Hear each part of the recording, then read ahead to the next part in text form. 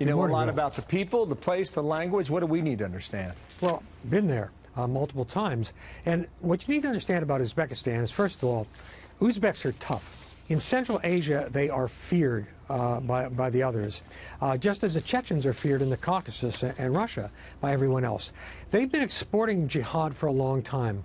Now, inside the country, since the decline of the Soviet Union when it became independent, it's been ruled by dictators. Islam Karimov for over 20 years now, Mirziyoyev, a new guy. And they keep Islam under control through brutal means in Uzbekistan, but it results in them exporting jihadis. They've been fighting us in Afghanistan. They've been charter members of Al-Qaeda. They're very active in ISIS. And we think there are at least 2,500 to 3,000 Uzbeks working with ISIS and related groups. My own suspicion is it's much higher than that. Interesting. Let me just share with our viewers, a country of about 30 million. Yeah. We give you a couple quick facts on the country. Country of 30 million on screen. 88% of the population is Muslim, mostly Sunni, as I mentioned a moment ago.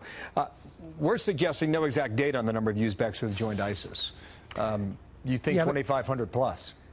Yeah, I think at least 3,000. I think it's probably higher still. But let's say, to put it in perspective, 3,000 jihadis from Uzbekistan, that would be like over 30,000 jihadis from the United States. It's a significant number. And Uzbekistan, while thanks to the dictatorship, it's a safe place to visit, and it's fascinating. Nonetheless, it's going to keep generating jihadis. And what amazed me, Bill, about this whole flap about the utterly insane diversity visa program, people are saying, well, it's not the fault of the program because he was radicalized here. This guy, he fit the profile exactly of who is radicalized. Young, unskilled Muslim males. That's what Europe's problem is. That's what our problem largely has been. And so this was crazy to let this guy into the country.